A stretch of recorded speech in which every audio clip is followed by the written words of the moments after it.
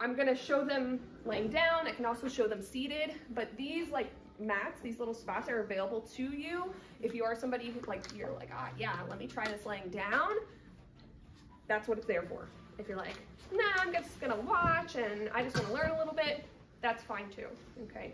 So it's really up to what you would like. I also have, my treatment table is back over there. So if you don't wanna get on the floor, but you do wanna lay down, that's available to you also. All right, so welcome everybody. I'm so glad to have you all here. Perfect. And this is our workshop on resolving sciatica. I am Dr. Julie Gray, and everybody signed in with the QR code, so we're all set there. So before we jump into everything that we need to know about sciatica, I want to tell you a little bit about my patient Sal, because I think a lot of his symptoms will resonate a lot with most of you. So Sal came to me, he actually found me here at Versus Fitness, and he was complaining of this like right hip pain with these radiating tingling and numbness symptoms going down his leg. He had a past medical history of a dislocated hip in college. He worked with a trainer, he worked with previous physical therapy, chiropractor, self-help videos online. He kind of tried it all and he wasn't getting any results. So then he found me. So on our evaluation, what we found with Sal is that he had a lot of stiffness. He had joint mobility problems in his hip and his lower back. Especially as we started kind of investigating the lower back a little bit more, what we found is that as we pressed, it was radiating some of those symptoms down his leg. So we knew there was something going on there. He also had poor muscle balance. There were some muscles that were weak, some muscles that were strong, and this led to a lot of bad movement, impaired movement. His squat wasn't quite right. He had painful lunges, painful squats, and he was also having pain and numbness in his leg when he was driving. And he had a 2-hour commute one way to work. So he was pretty miserable. I created a specific plan for Sal based on what we found. This included some joint mobility work, flexibility work, hands-on techniques, also exercises to help improve his mobility, but then also to help stabilize his spine, his hip, so that he was able to squat, lunge, do all the movements that were necessary to not have that pain, not have the radiating issue. And also work on his posture, so that way when he sat in the car, he wasn't having that radiating symptom. Am I blocking this for anybody? You good? Okay. So after a few weeks of working together, Sal got back to doing everything that he loved to do. He was back to working out here at the gym. He was able to do his 2-hour commute and without radiating symptoms traveling down his leg. He was also given a home program so that he knew what to do to help keep the problem gone and not have it return. So I hope that resonates with some of you here. As far as when we have some lower back pain, some sciatica symptoms, that's a lot of what we deal with. So that's Sal's story. And then my story is, I'm Dr. Julie Gray. My role today is to help point you in the right direction to resolving your sciatica. I am a doctor of physical therapy. I'm also a board certified orthopedic clinical specialist.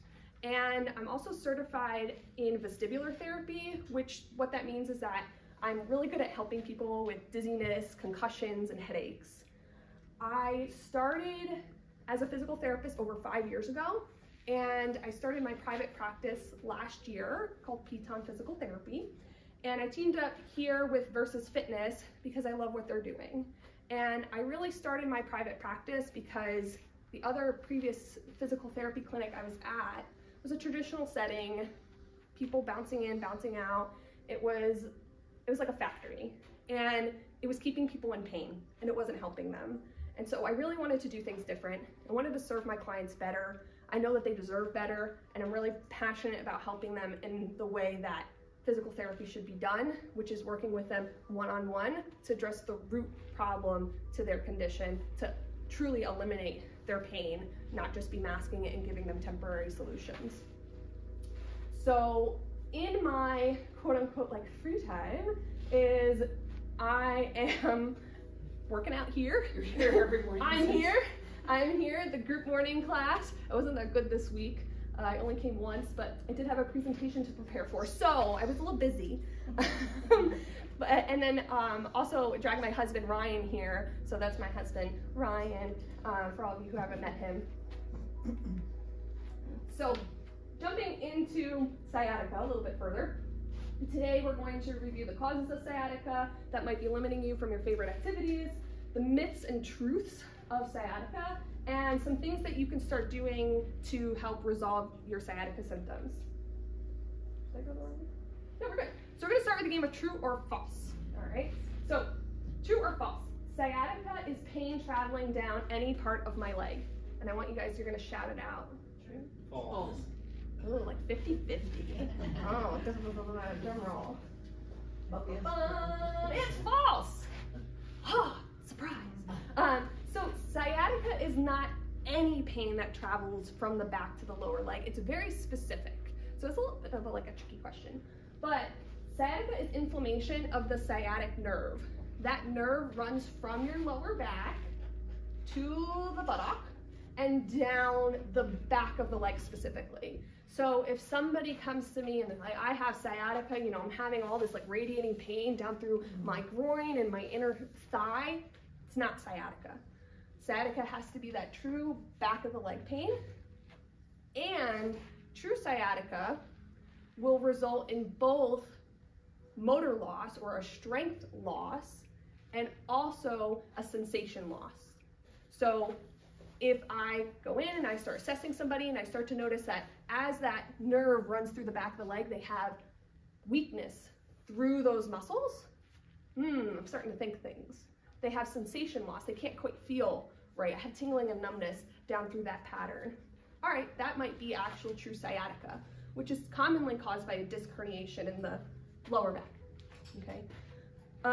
Other things that can cause sciatic symptoms, that would be like a whole 3-day course. So I'm not gonna go through all the different things that could mimic sciatica, but just to kind of give a little bit of heads up, I know that that's kind of hard to see, but these are muscles, okay? So on that picture, I think I have a laser on this. Ah, yeah. So here, you're looking at a muscle called the piriformis muscle. The sciatic nerve runs right through it, under it, or over it, and that red, if you can kind of see it, that red kind of travels into that buttock region and maybe down towards the back of the thigh, okay? And that's how the muscle refers pain, okay? Similarly, the picture on the right, it's showing a muscle in the hip called the glute medius muscle. And when that muscle is tight, irritated, maybe weak, it also can cause referred pain. And look at how that travels. That goes all the way down the leg, just like sciatica. So some of these muscles can even mimic sciatica symptoms. So really that true sciatica, we'll see a loss of sensation and a loss of strength. If we're not seeing that, then we got to start thinking other things. Maybe it's muscle, maybe it's another nerve that's involved. We got to investigate, okay? True or false?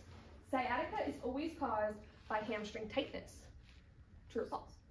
False. Yeah, very good. I kind of gave it away on the last one. False. So false. Hamstring tightness it's not a correlation. It's not a direct correlation. It's not, oh, my hamstrings are tight, so I will have sciatica. Or I have sciatica, so my hamstrings are tight. There's no direct cause and effect. But think of it like this. You guys remember those old telephones that they had the wire that went into the wall? Does anybody remember those? I know. So you would need to unravel the cord in order to improve the signal that was coming out, right? So think of the muscles kind of like the cord and the nerve like the signal. We can help that nerve signal by kind of unwinding that cord or helping work on the flexibility of that muscle to help improve its strength, help improve that signal to the body. Does that kind of make sense? So there's no direct cause and effect, but nothing happens independently. You know, your hip is connected to your back and everything works together to help you move and function in a way that it should, unless you're having pain or a movement problem. True or false? My MRI showed a problem with the disc in my back. Therefore, I will always have a back problem / sciatica. Right here, so false. Very true. I don't know. False. Yes.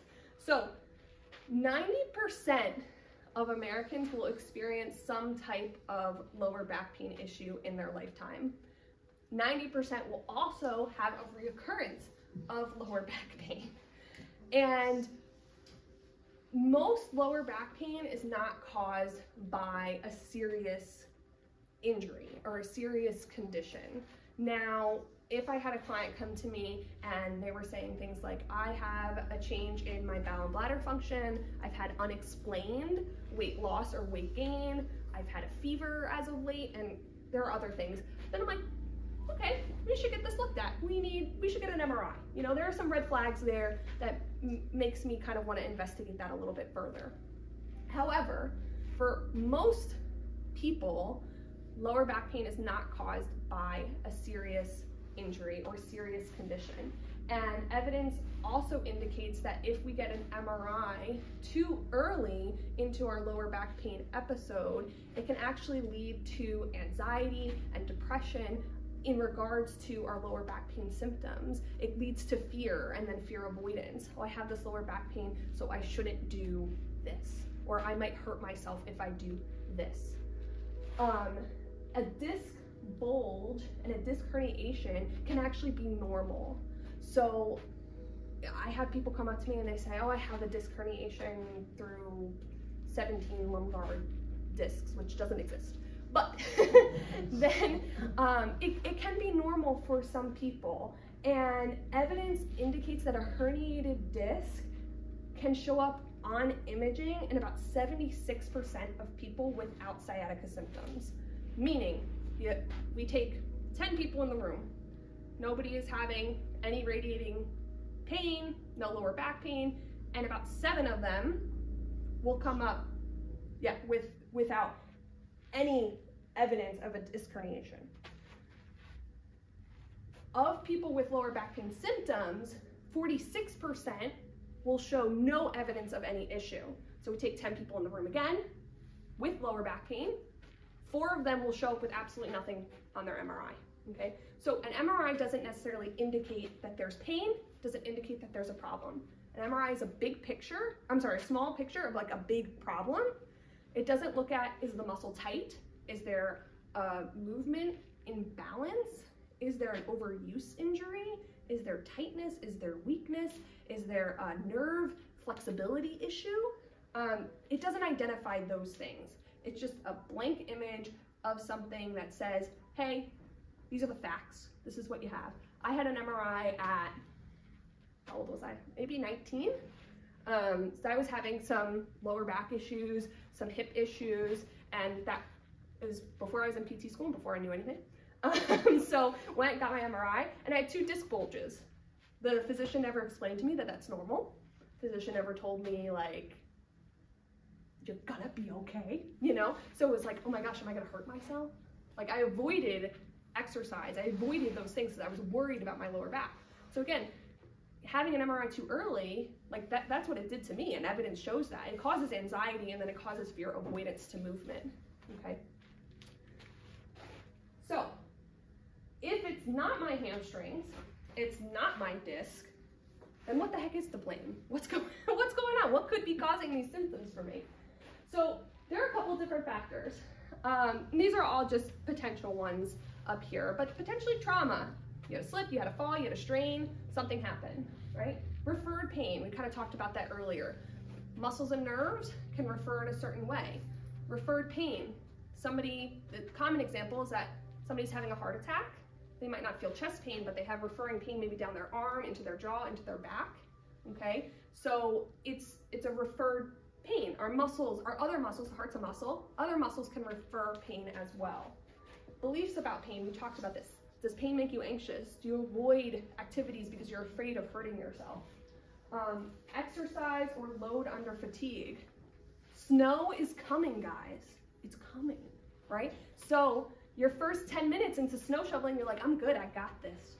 What happens after 2 hours? You're like, oh my gosh, what did I do to myself, right? So how are we training our bodies to prepare for training under that stress, training under that load? Lifting heavy snow for 2 hours, that's a big task. How are we training for those everyday functional things? Tumors and cysts, we talk about this, the big scary things, right? We're identifying some of those red flags. We want to know, like, hey, is there something going on here? Poor movement patterns. Are your hips stiff? And so as you're squatting, you're compensating with your lower back and causing increased stress or strain. Age-related changes, it's going to happen to all of us. All of us are going to get arthritis. All of us are going to have spinal stenosis and spondylolisthesis and all those big fancy words. Age-related changes. We want to be moving. We want to keep our bodies active. Motion is lotion. The best thing that we can do for our joints, for our muscles, is exercise, right? I like that. Motion is lotion. Oh yeah, it's on the next slide. I got all the little corny things. And repetitive stress. Okay, I'm gonna call Ryan out on this one. My lovely husband is a UPS driver. He walks a whole heck of a lot and squats a whole heck of a lot, right? So he's training a lot of these front muscles, walking, squatting. It's good stuff, right? But he's doing that hundreds of times a day over 8 years he's been at UPS. So how are we training the surrounding muscles in those groups in order to stabilize his spine to be able to tolerate working under that kind of stress and that kind of load? So what the heck can I do, Julie? You're telling me all these things. So what's the solution? What can I do? So we want to rule out any serious condition, right? If you're having change in bowel and bladder, you're having unexplained. If you're like, I'm dieting and I lost 10 pounds, that's explained, okay? And weight gain, oh, it's the holidays, and yeah, that's also explained. Like I said, motion is lotion. We want to stay active, we want to stay moving. If you sit for an hour, get up, walk around for a minute, 2 minutes. Evidence shows that that helps reduce lower back stiffness. Graded gradual loading. How you are training your body outside of activity. So the snow shoveling example, right? We want to make sure that our bodies are ready in order to tolerate those big heavy loads that we might need to do during our day in our life. A proper warm-up. Before you go snow shoveling, are you doing a warm-up? No. Right. Right. Right? Who thought about that? But you're about to do this big physical activity, right? You're about to do yard work. Okay, are you doing a warm-up before you do yard work? Are you stretching? Are you working on your flexibility? No, who does that, right? Who thinks about that? I'm telling you right now, so now you think about it, right? Even 5-10 minutes, just get the muscles ready to embrace movement. I'm doing yard work, I'm gonna be squatting, I'm gonna be moving, I'm gonna be lunging, I'm gonna pick things up, move things down. If I'm starting out stiff, right, that's not gonna do any favors to my lower back, right? Train under the conditions that you need. Go back to our snow shoveling example, right? So again, I might be able to tolerate 10 minutes. How am I gonna do after 2 hours? So am I training my body when it's tired? How does my body look once I'm tired? Oh, I do good, the first 10 minutes of my workout, I feel really good. But then after that, my hips start to get tired. I start to compensate with my lower back. And so now I'm 2 hours into snow shoveling, and the next 3 days I'm out for the count because I'm so sore, right? And proper body mechanics. And that's, that is going to be individualized towards each person because how I squat, how Diana squats, and how Ryan squats are all totally different. And that doesn't make me right and Diana wrong. It just means that we might have some different anatomical things that makes one position more ideal for me versus Diana.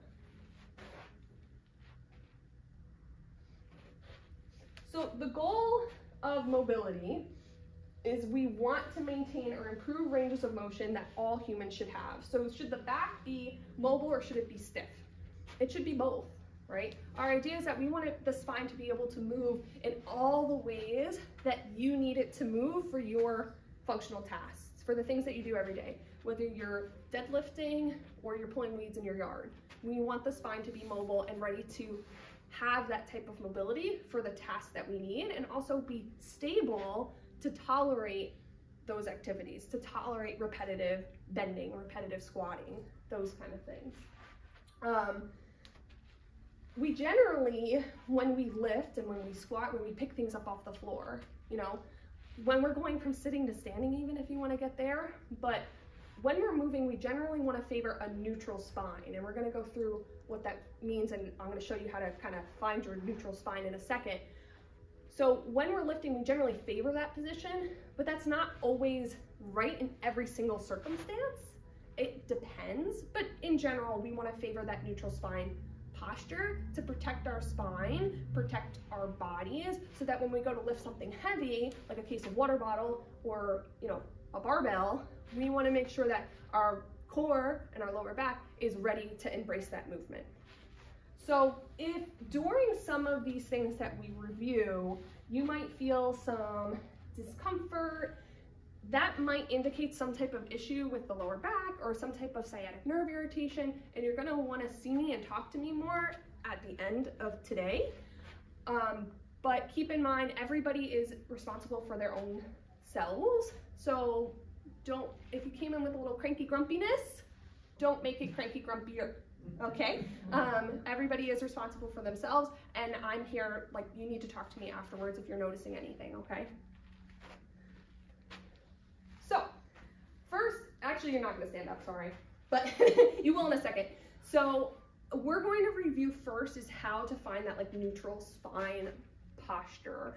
And I really like this one. I'm gonna use it, for example, for lifting, but it's also where you wanna be if you're sitting. You sit at a computer desk and you work all day. You know, you sit in the car to drive. We wanna be favoring that neutral spine posture. So if you're laying down or sitting on the floor, you're gonna lay down with your knees bent, if you can and want to, it's what I would recommend. And if you're seated, you could stay seated or you can lay down, whatever your preference is. And I'm gonna talk you through kind of how to find that neutral spine posture. And then we're gonna like stand up and try to find it again, all right? So everyone can kind of rest their hands, even the people seated, you're gonna kind of rest your hands, we call that the pelvis, like the kind of the bony part in the front of your hips, okay? You can kind of hold those together, perfect. Chris, you're gonna lay flat. I'm sorry, you won't be able to do it if you're like that. You'll hate me, you'll get very tight. So I'm gonna talk you through it, you don't need to really watch me, and I'm gonna come around and make sure, you know, everybody's kind of got this. So everybody should kind of feel that they have a little space between the floor and like where their lower back is. There's like a little space, or if you're seated, there's like a little space between maybe you and the back of the chair, right?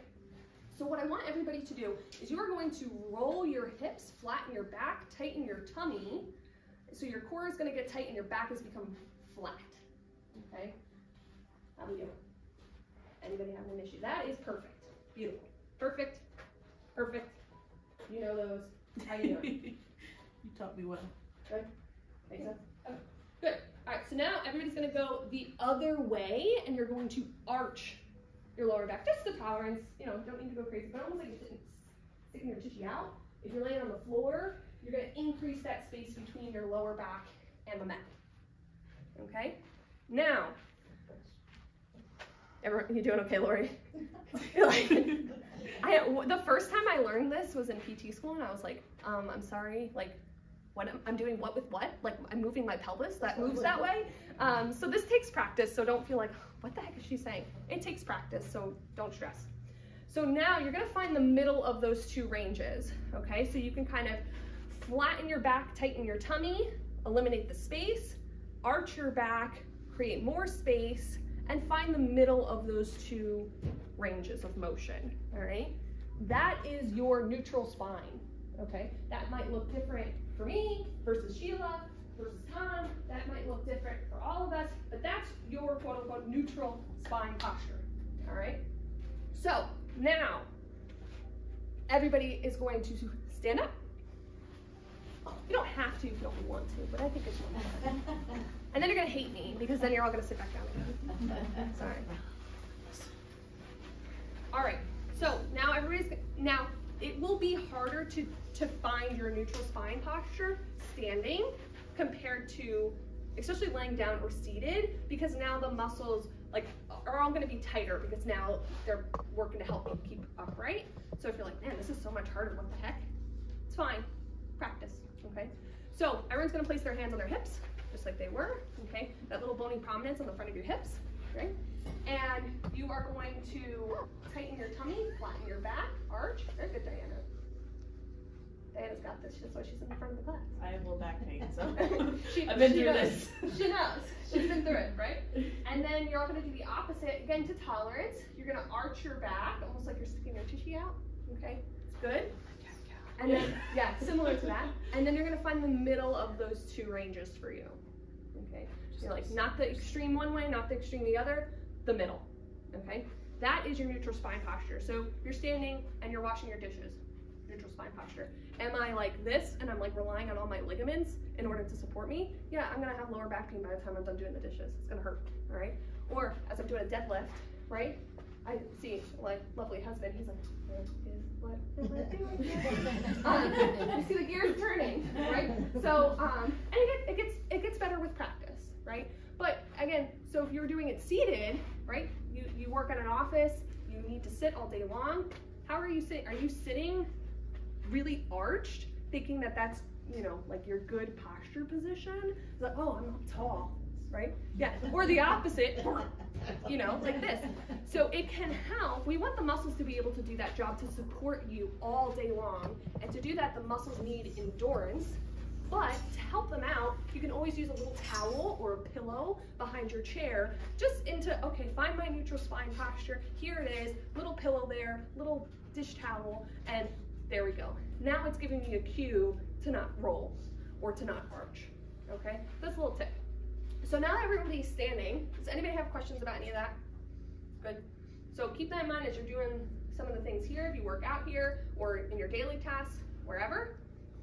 Think about that neutral spine posture, okay? That will help.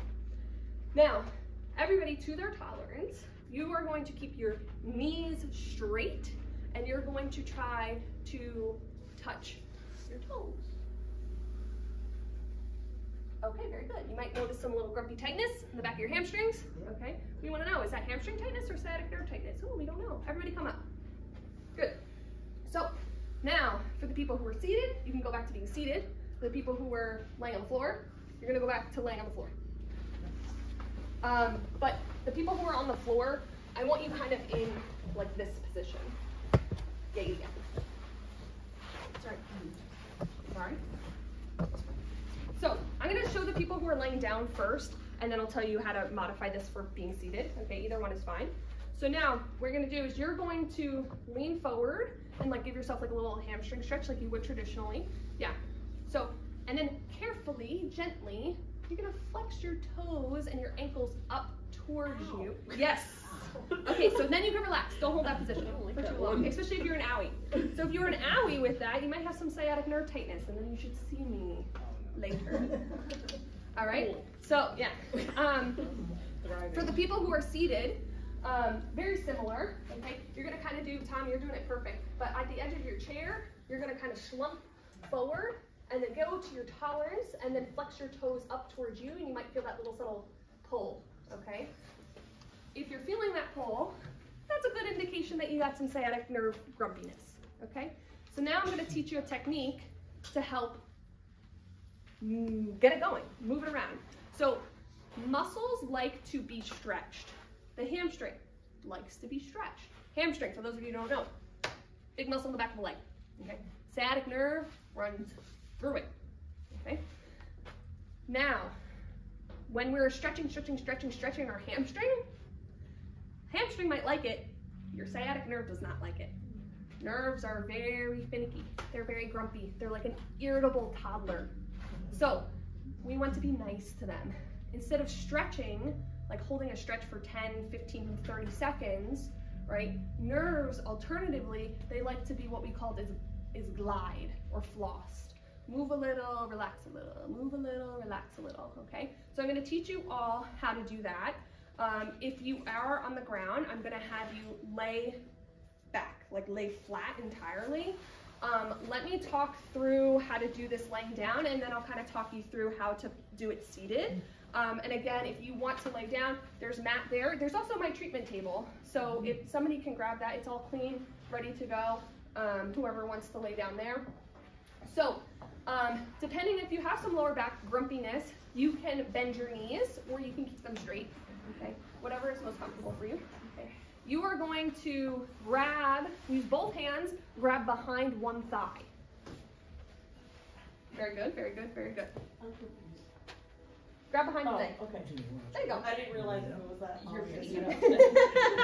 All right. Really that easy. I looked at everybody else.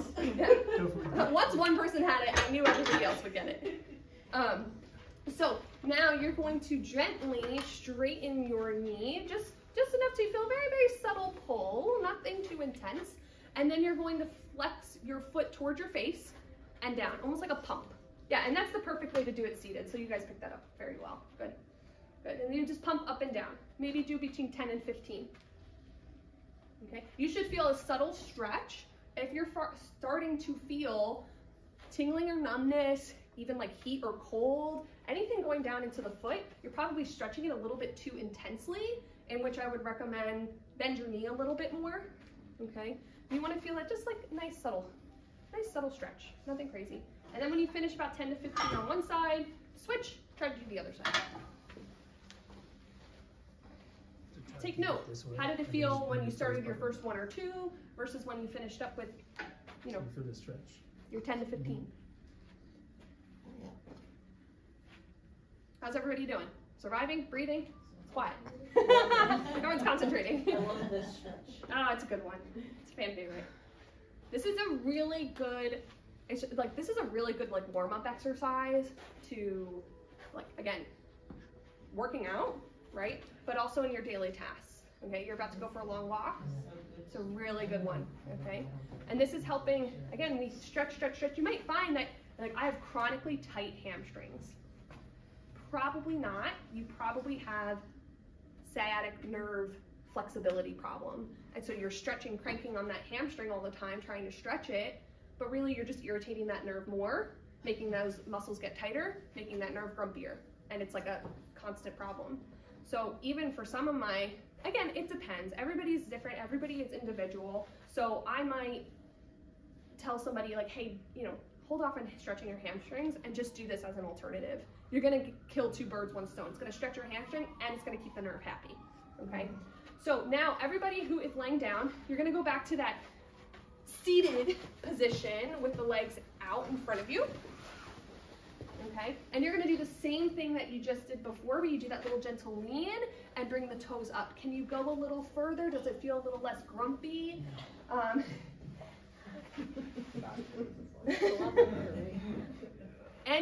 Any change? And also, like, I mean, you did it for like maybe what, 30 seconds? So you might need a little bit more time if it's been constantly tight. But if you stand up, see, maybe you can reach a little further before you feel that hamstring pull, that hamstring stretch. Everybody stand up.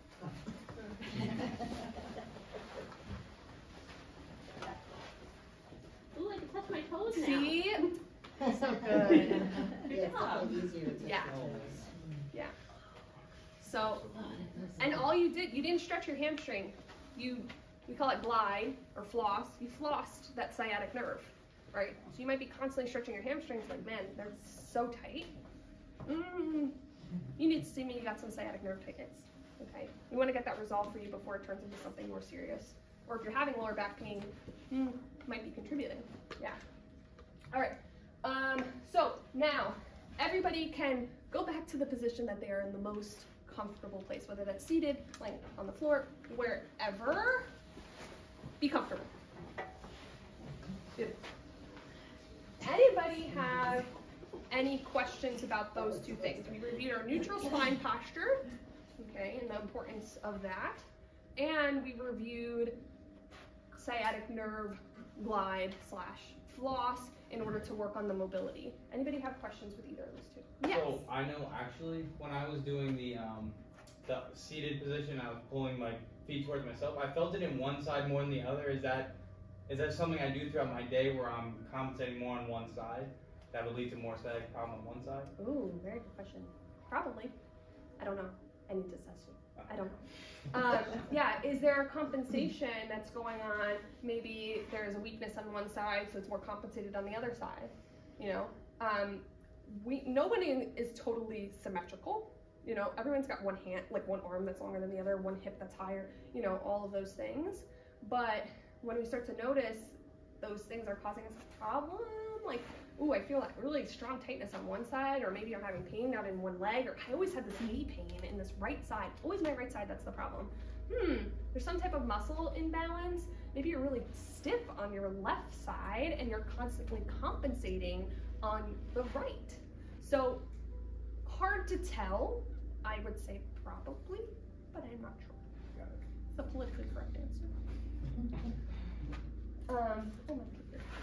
So at Piton PT, we have a 3-step method to helping people return back to all the activities that they love.